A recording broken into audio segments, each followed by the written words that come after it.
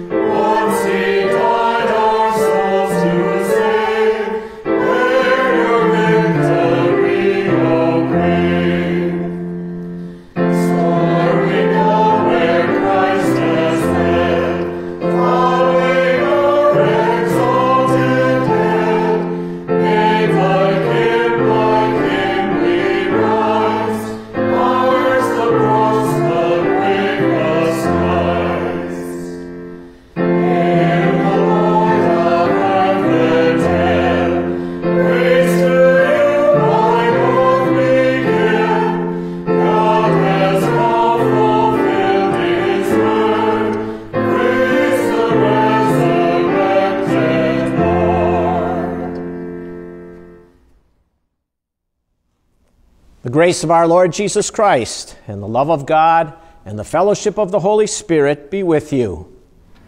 And also with you. We have come into the presence of God, who created us to love and serve Him as His dear children. But we disobeyed Him and deserve only His wrath and punishment. Therefore, let us confess our sins to Him and plead for His mercy. Merciful Father in heaven, I am altogether sinful from birth.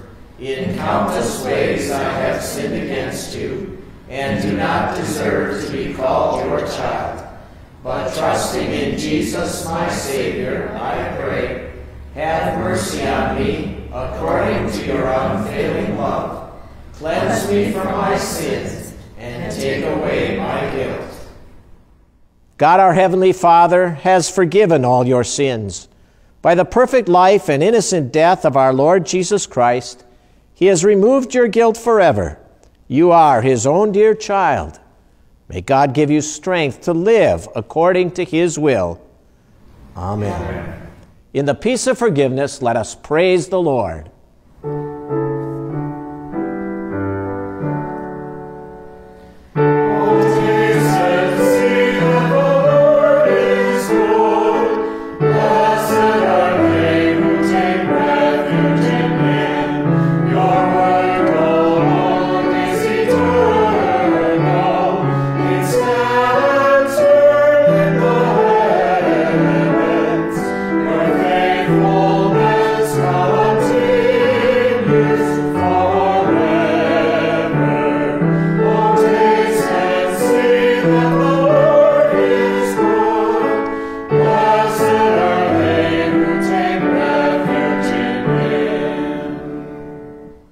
And let us pray together the prayer of the day.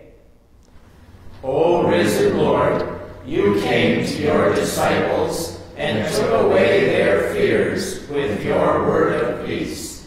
Come to us also by your word and sacrament, and banish our fears with the comforting assurance of your abiding presence.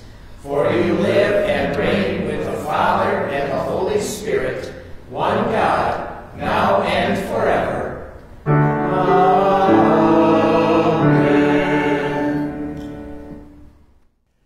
The New Testament lesson for the Sunday after Easter will also be the basis of the sermon today.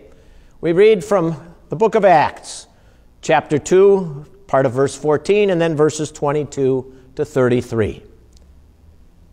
Then Peter stood up with the 11, raised his voice, and spoke loudly and clearly to them. Men of Israel, hear these words. Jesus the Nazarene was a man recommended to you by God with miracles, wonders, and signs that God did through him among you, as you yourselves know.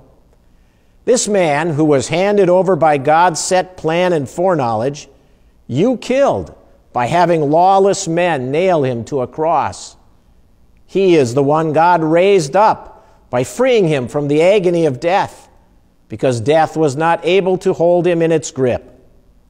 Indeed, David says concerning him, I saw the Lord always before me. Because he is at my right hand, I will not be shaken. Therefore my heart was glad, and my tongue rejoiced. My flesh also will rest in hope, because you will not abandon my life to the grave, nor will you let your Holy One see decay. You have made known to me the paths of life. You will fill me with joy in your presence. Gentlemen, brothers, I can speak confidently to you about the patriarch David, that he both died and was buried, and his tomb is with us to this day. Since he was a prophet and knew that God had sworn to him with an oath that he would seat one of his descendants on his throne, he saw what was coming and spoke about the resurrection of Christ, saying that he was neither abandoned to the grave, nor did his flesh see decay. This Jesus is the one God has raised up. We are all witnesses of that. This is the word of our God. We'll now sing responsively Psalm 16. It's on page 68 in Christian Worship.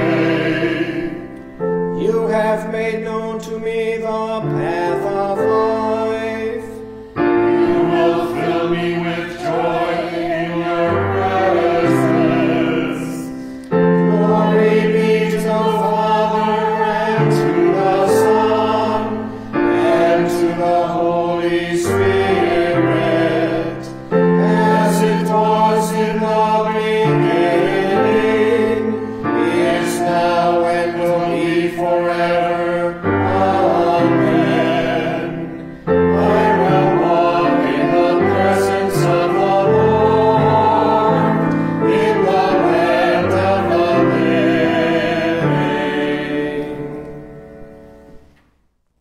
The second lesson, the epistle lesson for this Sunday, is from the first epistle of St. Peter. We read in chapter 1, beginning at verse 3. Blessed be the God and Father of our Lord Jesus Christ. By his great mercy, he gave us a new birth into a living hope through the resurrection of Jesus Christ from the dead, into an inheritance that is undying, undefiled, and unfading, kept in heaven for you. Through faith, you are being protected by God's power for the salvation that is ready to be revealed at the end of time. Because of this, you rejoice very much, even though now, for a little while, if necessary, you've been grieved by various kinds of trials, so that the proven character of your faith, which is more valuable than gold, which passes away even though it is tested by fire, may be found to result in praise, glory, and honor when Jesus Christ is revealed. Though you have not seen him, you love him. Though you do not see him now, yet by believing in him, you're filled with a joy that is inexpressible and filled with glory, because you are receiving the goal of your faith, the salvation of your souls. This is the word of God. Alleluia, alleluia. Christ is risen. He is risen indeed. Alleluia. Blessed are those who have not seen and yet have believed. Alleluia.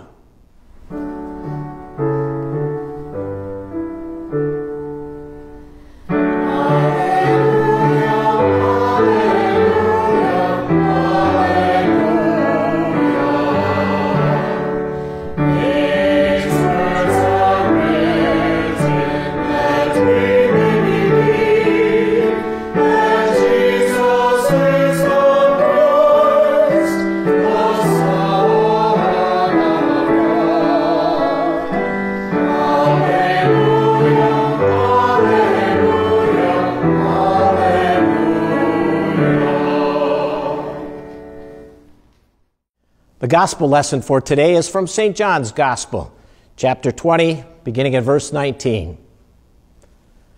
On the evening of that first day of the week, the disciples were together behind locked doors because of their fear of the Jews. Jesus came, stood among them, and said to them, "Peace be with you." After he said this, he showed them his hands and side. So the disciples rejoiced when they saw the Lord. Jesus said to them again, "Peace be with you. Just as the Father has sent me, I am also sending you." After saying this, he breathed on them and said, "Receive the Holy Spirit. Whenever you forgive people's sins, they are forgiven. Whenever you do not forgive them, they are not forgiven."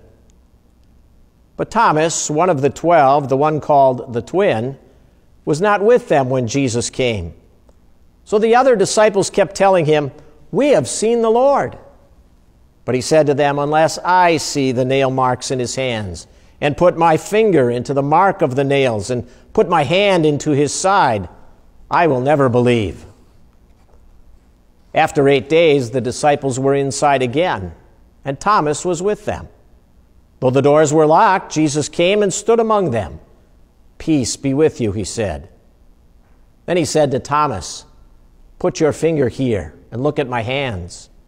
Take your hand and put it into my side. Do not continue to doubt, but believe." Thomas answered him, "My Lord and my God." Jesus said to him, "Because you have seen me, you have believed. Blessed are those who have not seen and yet have believed."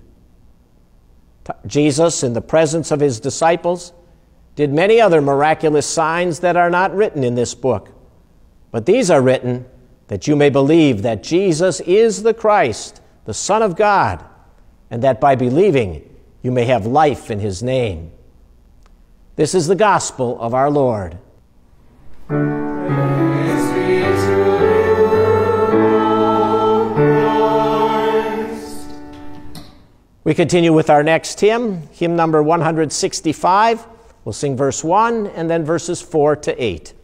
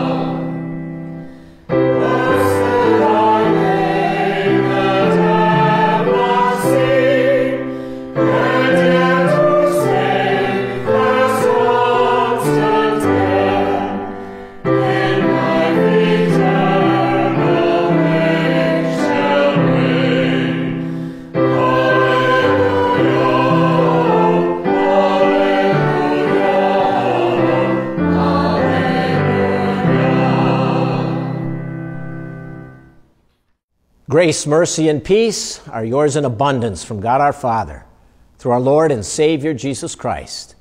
Amen. Again, God's word for our devotion today is based on the first lesson from the book of Acts, chapter 2. Brothers and sisters in Christ, last week I watched on the Smithsonian Channel a 4-part series made some years ago called The Real Jesus of Nazareth. It featured Robert Powell. He's the actor who portrayed Jesus in the 1977 movie Jesus of Nazareth. In this documentary, Powell visited a number of sites in Israel looking for archaeological evidence from the time and places Jesus lived and worked. And it was kind of cool to see the synagogue in Capernaum, part of which, the part still standing, was from the 1st century A.D., or the holy sites in Bethlehem and Jerusalem, Nazareth, and other cities. I know people who have visited these places in Israel, and they've commented, as Powell did, how moving the experience was for them, being in those same places, seeing the same things that Jesus had seen. But I was rather upset about the religious side of that program. You see, Powell met with all kinds of so-called experts on the life of Jesus and biblical scholars, both in Israel and then in interviews here in the United States, who talked about the conditions in Palestine 2,000 years ago, what life and politics were like that Jesus encountered. They praised his teachings and the effect he had on the society and people of his day, but hardly a word was said about Jesus' mission, his mission of saving the world from sin. Anything that had to do with the Bible's teaching that Jesus was the Son of God was openly contradicted. The Gospels, we were told in this program, rather than being the records of those who were eyewitnesses, were said really to have written much later than Matthew or Mark or Luke or John lived, early 2nd century perhaps, and that there were lots of exaggerations added to the words by devoted followers of Jesus. And so his miracles and his resurrection from the dead, anything that went beyond the realm of human reason and science, that was all said to be myths and fables, not part of the real Jesus of Nazareth. But what do we have here in Acts chapter 2? Does Peter talk as though this is myth and fable? It's Pentecost, the Jewish Thanksgiving celebration.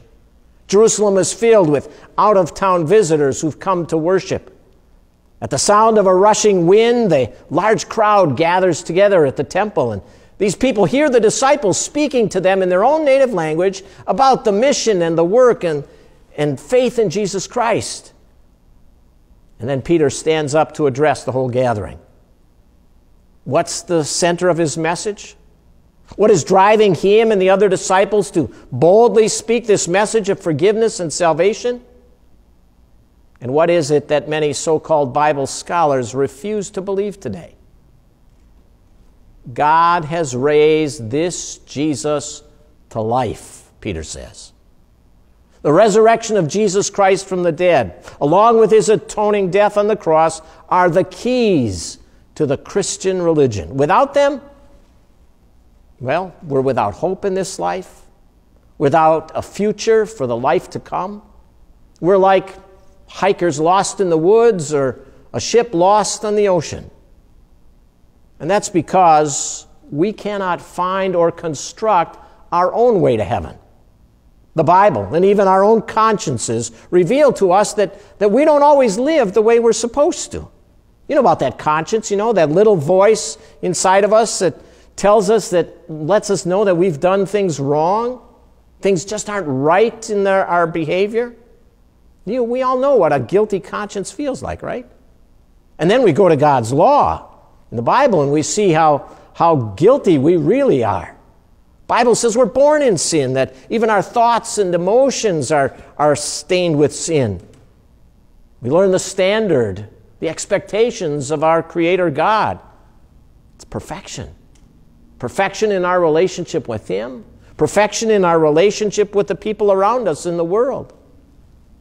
And then because of that sin, the guilt, we deserve God's punishing wrath in this life. A life that ends with death and eternal punishment in the never-ending death called hell. So whether we realize it or not, we all desperately need someone to rescue us from that sin and guilt and that curse. Jesus of Nazareth is that Savior. He alone provides the perfect payment for our sins, and not only for ours, but also for the sins of the whole world. That's because He was perfect. He was the sinless Son of God, miraculously born of the Virgin Mary by the power of God, the Holy Spirit, and He showed His divinity. Peter mentions that clearly here. Jesus the Nazarene was a man recommended to you by God with miracles, wonders, and signs that God did through Him, as you yourselves know. Yeah, Peter and the people in this crowd, they knew Jesus was more than just an itinerant preacher from rural Galilee. No, He was the perfect and powerful Son of God, attested by those signs, wonders, and miracles. And yet, though He had no sins of His own, which would be cause for Him to die, it was part of God's loving plan that Jesus should die. And Peter pulls no punches here when he bluntly tells the crowd that they, led by their religious leaders and by the hands of the Roman government, had Jesus nailed to a cross. The innocent Son of God died. But that's not the end. Despite what so-called Bible scholars and skeptics claim, God raised this Jesus to life, Peter says. The cross was not the end. Jesus' bones aren't still in some forgotten grave in Israel. No, the empty tomb provides proof positive that Jesus was the Son of God, that His work had meaning, His death had tremendous value. His sacrificial death on the cross, His resurrection from the grave bring that meaning and value to light. By pouring out His holy and precious blood, payment was made to remove the guilt, to deal with the punishment that we deserved. And His resurrection was God's, the Father's stamp of approval on His Son's work, that the payment was complete. Paul explained it to the Christians in Rome when he writes, Jesus was delivered over to death for our sins and was raised to life for our justification. We are declared innocent, not guilty, because of Jesus' death and resurrection. Everything He set out to do, He accomplished. And His work met with His Father's approval. The resurrection from the dead is the guarantee of our salvation. In Jesus, our sins are washed away, and we can have a wonderful relationship again with God. What a blessing that is. Without it, we'd be lost forever. But what a display of God's amazing grace. The grace that found us when we were lost in our sins. And now through Jesus' work and the work of the Holy Spirit, making those blessings known to us in the gospel, the fear of death and hell and punishment are removed. Our consciences are silenced. The message of Easter fills our hearts with joy and gladness. Even when we aren't gathered together in our churches, we can have the same attitude, Peter says here, that David had, as he expressed in Psalm 16, which we sang earlier, which Peter quotes here. Because of God's love and forgiveness, Israel's greatest king knew that God was at his right hand, that God's power and protection were hard at work on David's behalf.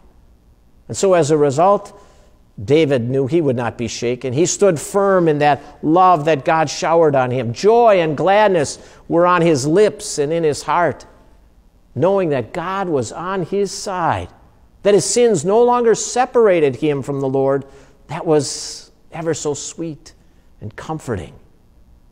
And our attitude can be exactly the same. Through Jesus' death on the cross, our sins have been completely forgiven. Christ's resurrection was a declaration of freedom on our part, for us. We're free from the curse of the law. Oh yes, we still sin, but now we have the desire and we have the ability to stay away from sin.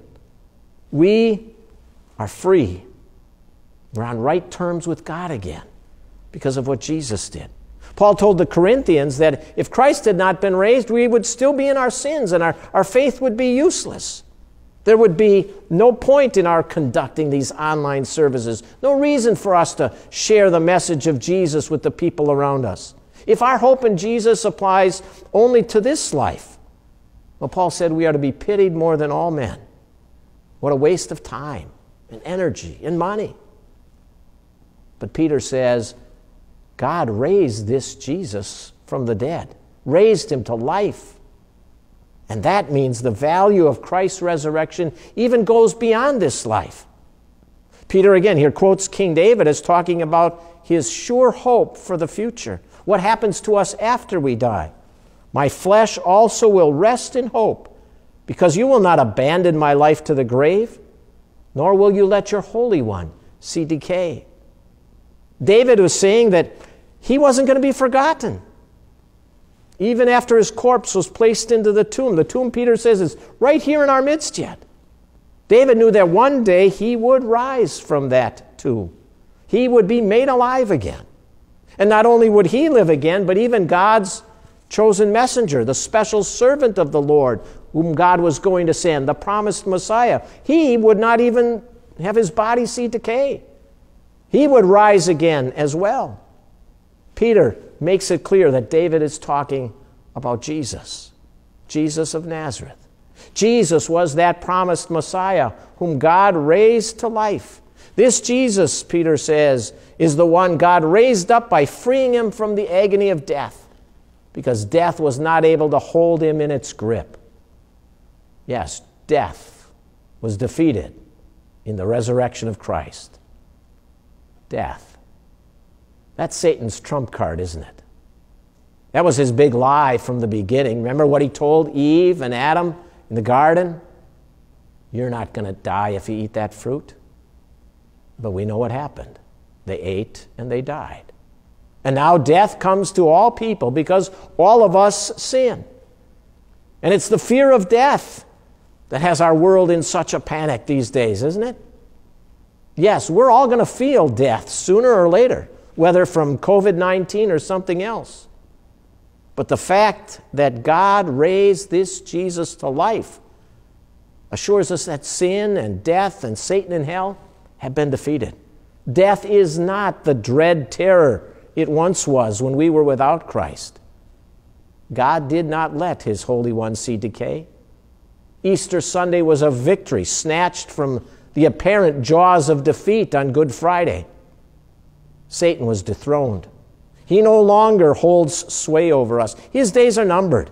He's like a dog on a leash, able to bark and growl and hurt us if we cozy up to him. But he is at bay. And so we can avoid his temptations and we can counter his lies by staying close to God and his word.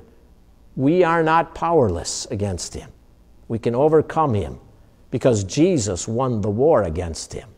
His resurrection proves it. So now we can even live without the fear of death. Because of Jesus' resurrection, we know that our bodies will not be abandoned to the grave. We can have the same joy and confidence that David had, that the Old Testament believer Job had when he expressed, I know that my Redeemer lives, and that in the end he will stand on the earth. And after my skin has been destroyed, yet in my flesh I will see God. I myself will see him with my own eyes, I and not another. How my heart yearns within me. Yes, our bodies will rise from the grave to be reunited with our souls, and then we will be taken to live forever in the mansions of heaven, blessed by the unending love and presence of our living Savior. That's the confidence David was expressing. That's the certainty that lived in Peter's heart. That's the faith that motivates us to go through life, to face the trials and turmoil that we all experience, and especially at this time, because our faith is in Jesus, the crucified and risen Savior and Lord. Peter and the other disciples were witnesses of that risen Lord. At least 11 different appearances of Jesus are mentioned in the New Testament. And for those who ate and talked with Jesus, who touched the nail marks and saw the spear-pierced side, they were willing to go out into the world, proclaim that message, and even die for that central message of Christianity. So don't let the skeptics of this truth rob you of this blessed reality. The fact that God raised Jesus up from the dead has great meaning for you and for me. It's the heart of our work, our worship, our everyday lives. It's the mission of the church. Like Peter, like David and Job, and all true believers of the past, we must firmly believe and boldly confess God raised this Jesus to life. Amen. And the peace of God, which passes all understanding, keep your hearts and minds through Christ Jesus. Amen. And we now join together in confessing our Christian faith using the words of the Apostles' Creed. I believe in God, the Father Almighty, maker of heaven and earth. I believe in Jesus Christ, his only Son, our Lord, who was conceived by the Holy Spirit, born of the Virgin Mary, suffered under Pontius Pilate, was crucified, died, and was buried. He descended into hell. The third day he rose again from the dead. He ascended into heaven, and is seated at the right hand of God the Father Almighty. From there he will come to judge the living and the dead. I believe in the Holy Spirit, the holy Christian Church, the communion of saints, the forgiveness of sins, the resurrection of the body, and life everlasting. Amen. We bow our heads in prayer. Lord God, our maker and preserver, we praise and thank you for all that you give us day after day. We're not worthy of all the mercies you show us, but you've given us your precious word to nourish our souls and to protect us from the temptations of the devil, the world, and our sinful nature. We thank you for those who teach and preach your saving truth at this place and everywhere. Grant them a rich measure of patience, wisdom, and love. Heavenly Father, we pray that you would shield us from every kind of danger, sudden catastrophe, terrors of crime, and the pain of disease. Watch over those who travel. Keep our loved ones from whatever perils may threaten them. Heal those who are sick. Cheer those who are sad. Calm those who are distressed. And comfort all who are old and infirm. Bless our land, our people, and those who hold offices of high trust.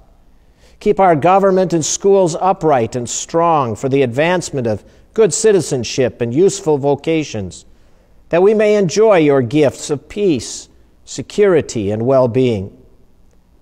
Grant your blessing to every nation on earth.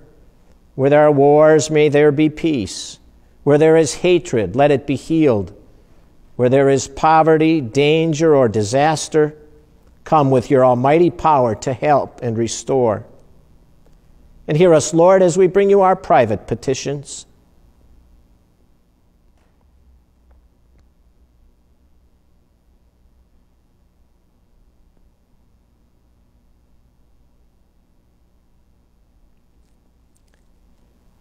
We bring these requests before you in the name of Jesus our Lord and ask you to hear us. Take all that we have, our bodies and minds, our time and skills, our ministries and offerings, and use them to your glory. We give ourselves to you that we may serve you in whatever way is pleasing in your sight. And we pray all this in the name of our Savior Jesus, who also taught us to pray. Our Father, who art in heaven, hallowed be thy name. Thy kingdom come, thy will be done on earth as it is in heaven. Give us this day our daily bread, and forgive us our trespasses, as we forgive those who trespass against us. And lead us not into temptation, but deliver us from evil. For thine is the kingdom, and the power, and the glory, forever and ever. Amen.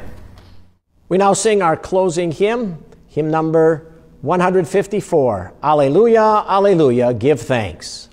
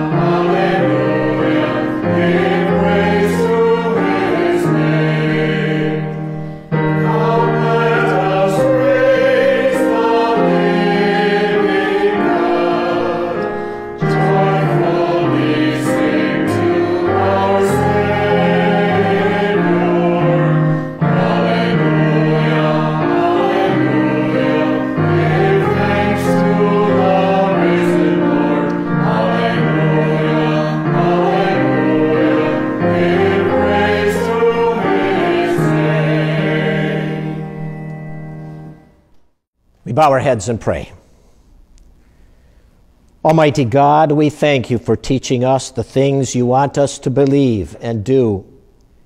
Help us by your Holy Spirit to keep your word in pure hearts, that we may be strengthened in faith, guided in holiness, and comforted in life and in death, through Jesus Christ our Lord, who lives and reigns with you and the Holy Spirit, one God, now and forever. Amen. Brothers and sisters, go in peace. Live in harmony with one another. Serve the Lord with gladness. The Lord bless you and keep you. The Lord make his face shine on you and be gracious to you. The Lord look on you with favor and give you peace.